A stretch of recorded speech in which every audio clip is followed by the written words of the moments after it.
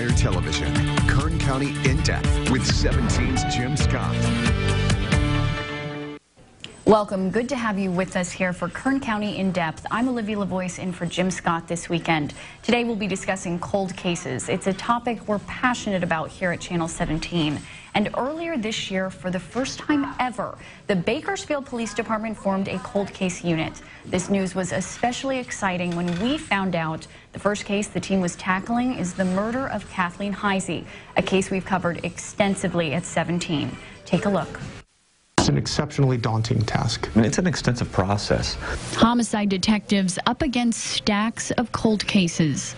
It's a critical need. There's no way that we could continue to simply assign them to investigators who are also working active, fresh cases and expect them to get the kind of systematic review that they deserve.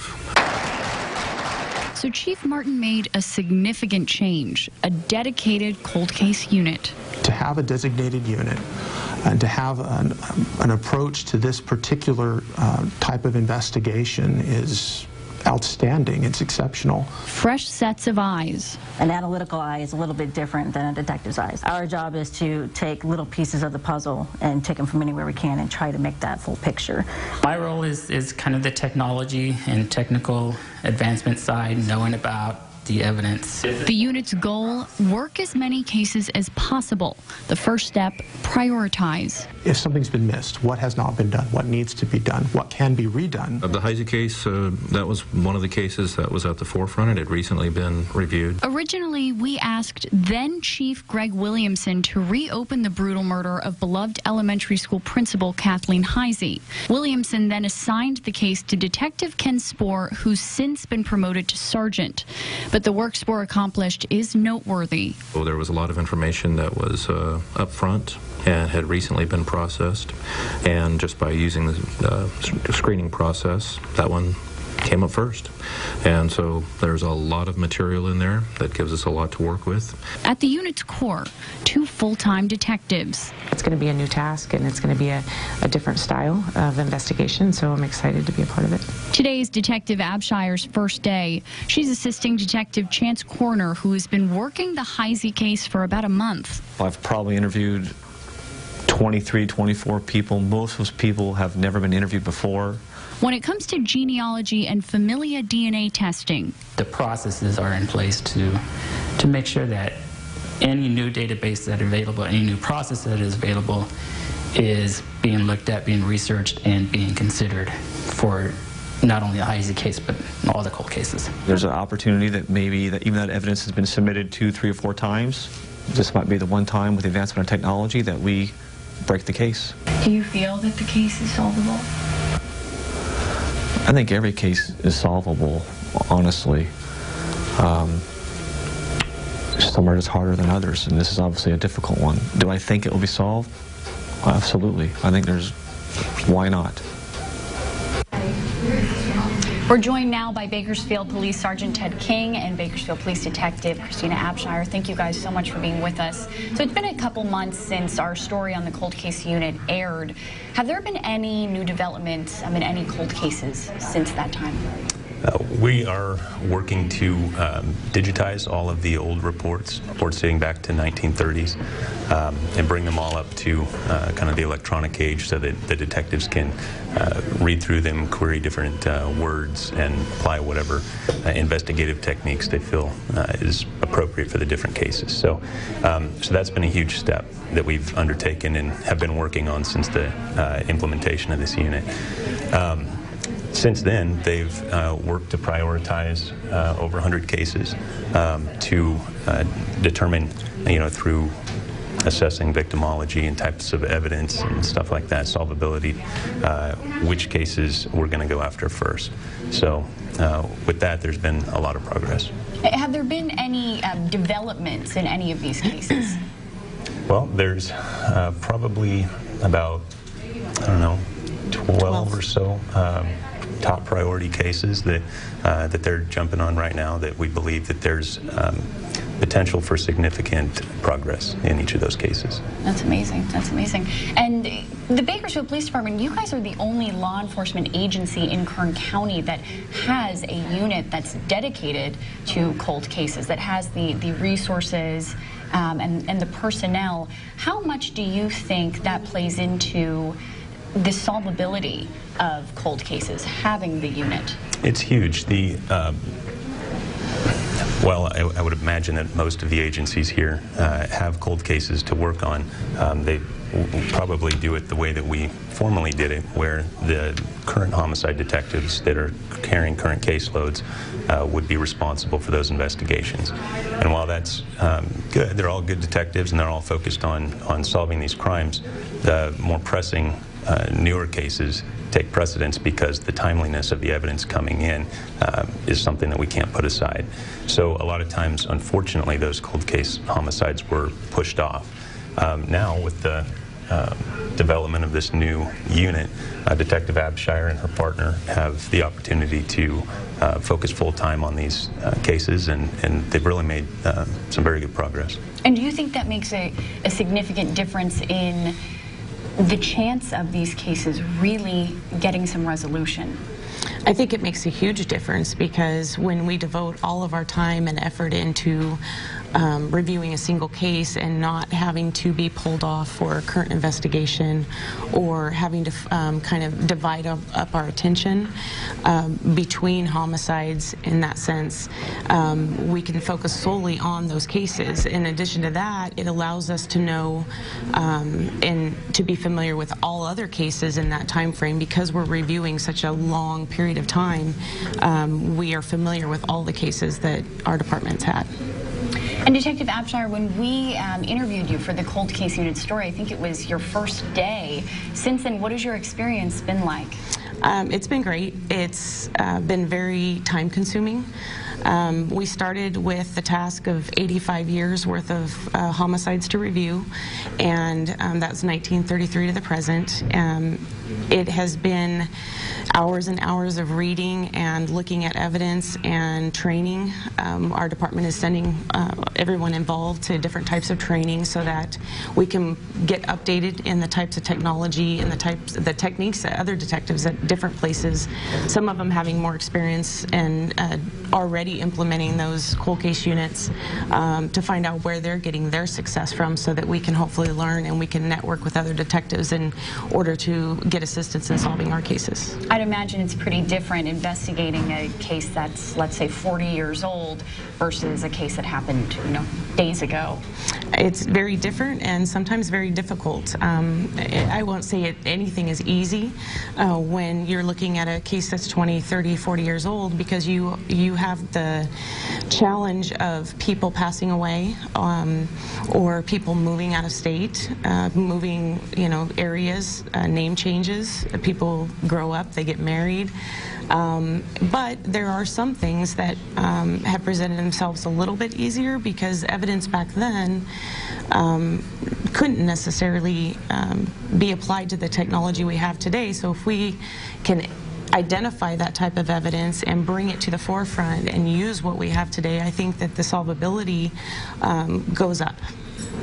Have you been able to make any progress on specific cases yourself? Yes. That's exciting. That's exciting. Anything you can tell us about? In terms of progress overall, like I said, the 85 cases that we've screened, we still have about 12 to 15 years worth of cases to go. We've been able to isolate over 100 cold cases, or what we consider cold cases in our new standard.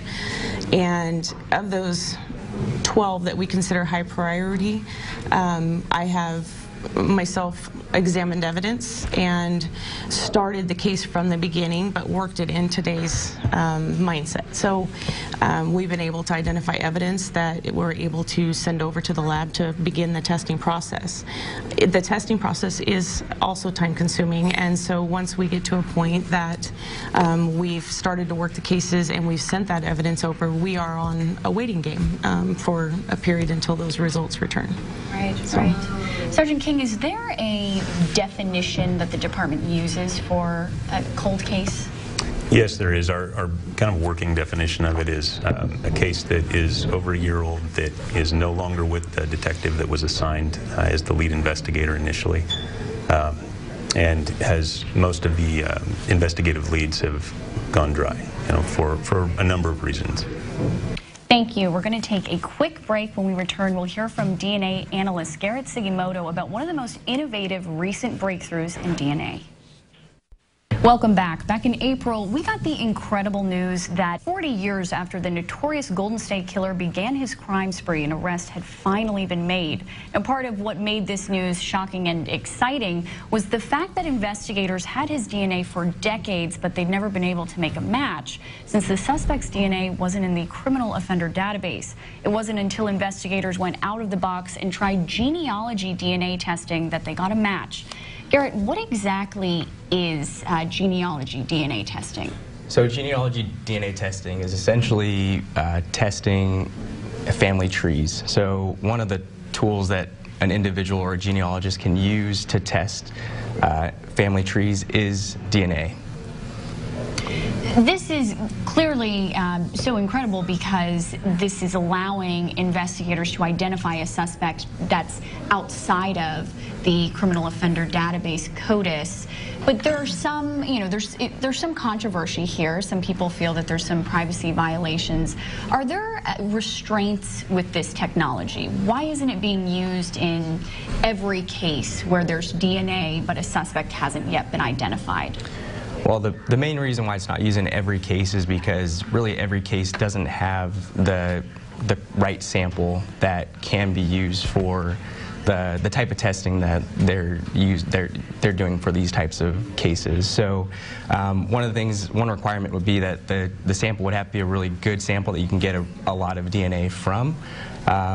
And there has to be a single source sample. So it's difficult to do this type of testing on a sample that would have DNA from multiple contributors, and a lot of our crime scene samples do actually have DNA from multiple contributors. So like I said, it would be just the right type of sample for that case.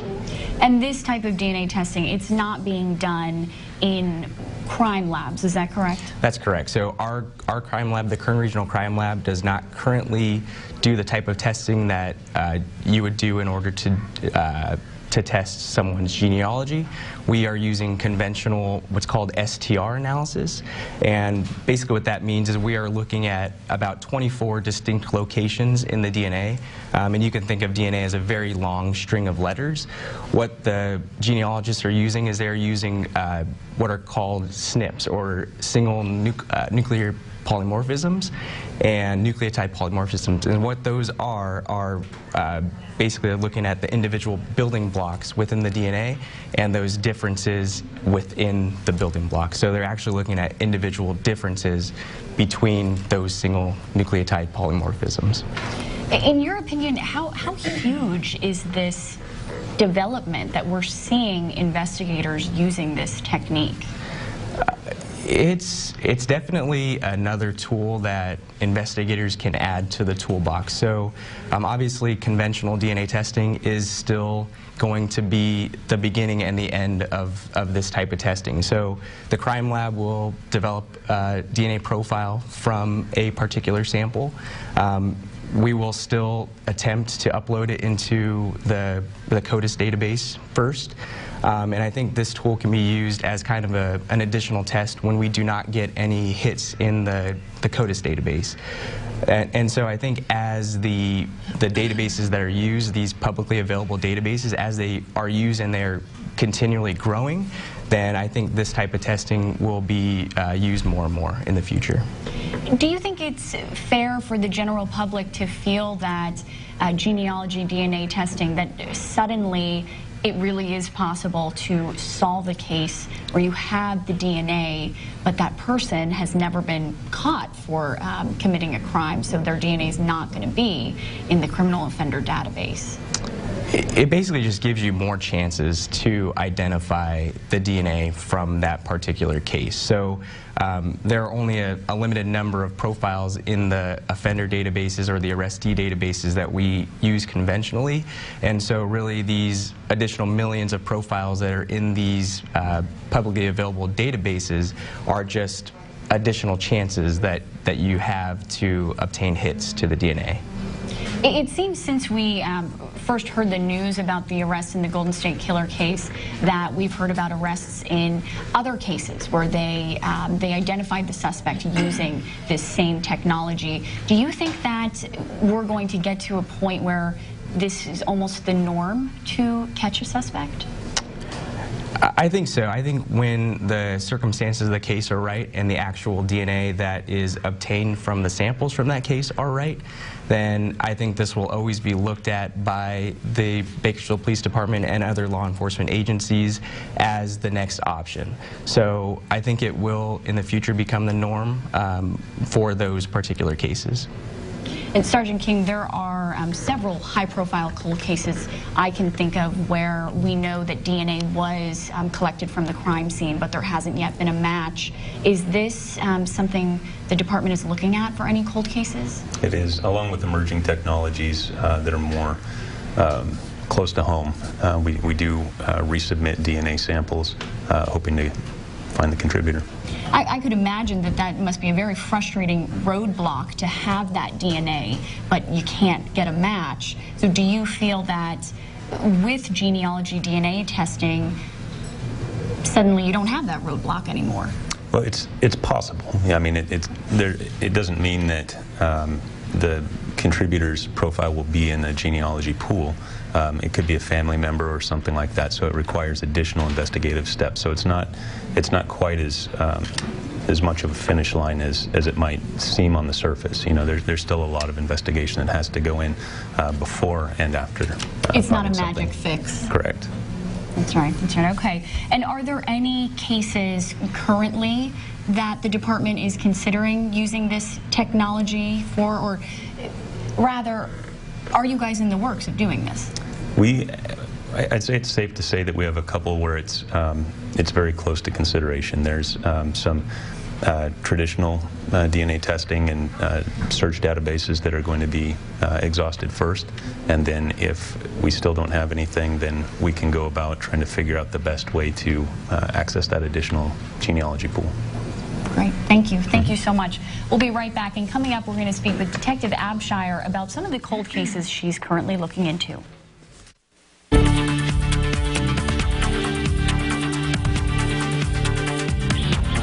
Welcome back. Now, Detective Abshire, what can you tell us about some of the cold cases you're currently investigating? One of the things that has presented itself in this new system and procedure that we're using is that we review all the cases, no matter closed or open, and we do an analysis on them, and then the standard that we have identifies what cases are priority or what cases have potential for new leads. And when we did the analysis initially, as we worked through the years, there were 4 cases that presented themselves from the 1978 and 79, from the late 70s, that presented themselves as viable cases where there was evidence still present that could be tested. So we are currently in the process of reviewing those cases in depth. We have been able to examine all the evidence and identify or select items that have potential DNA on them that could be tested. Some of those items have been sent to the lab, and we're waiting for the results. Can you give us a summary of one of those cases? We have a 1979 case. The victim was Alice Riker, and she was located deceased behind a motel on Sumner Avenue. That case went cold within about a year, I believe, and the evidence we've examined has found to been I guess, was preserved very well. It was still in all the original packaging. It was appeared to be in very good condition, and so we went through, we analyzed, or at least we extracted every piece of evidence that there was there, and photographed it and prepped it in order to send to the lab. So that is a case that we are looking into, and maybe potential leads. With that case, and with all the cases you're looking at, is there anything that the public can do to help? Absolutely. One of the challenges is on cold cases is that a lot of time has gone by, and so we know that people's lives have changed over the years, and what may have at the time made some people reluctant to come forward, maybe to be a witness, maybe to provide information of things that they had heard about the case or things that they had seen. We're hoping that maybe people's lives have changed since then, and they have a different perspective on the way things are handled today, and on assisting law enforcement in providing that type of information that they may possess. The second thing is that when people think that their information is maybe not important, it is to us. So just that little piece of information could be the one thing that we need to potentially open a case and to break it open. We may have DNA and not have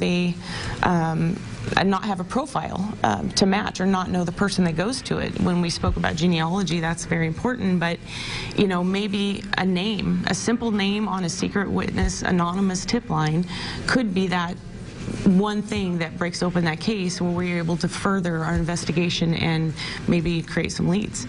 So we need the public, we need the community, we need them to contact us and feel comfortable contacting us and knowing that we're going to put every effort we have into it.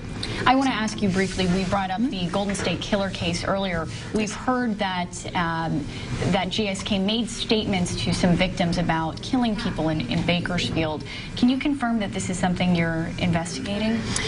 I would not say I'm investigating any of those cases, because no cases have presented themselves as with the Golden State Killer as a possible suspect. I am educated on the Golden State Killer, on his methods and his time frames and his areas and his history, and I can say I've gone so far as to actually consult with the Sacramento County Sheriff's Department and other departments that and currently are investigating the Golden State Killer. And I think that as we sift through our cases and we start working those cases from bottom to top, if any at all present themselves as him, if the evidence says he's a possible suspect, we absolutely will work that. We will completely take that, and we consider all of the cases open to any suspect, whether it's the Golden State Killer or if it was some other killer at that time frame. Great, thank you. Thank you so much, Detective Abshire and Sergeant King, for joining us. We'll be right back.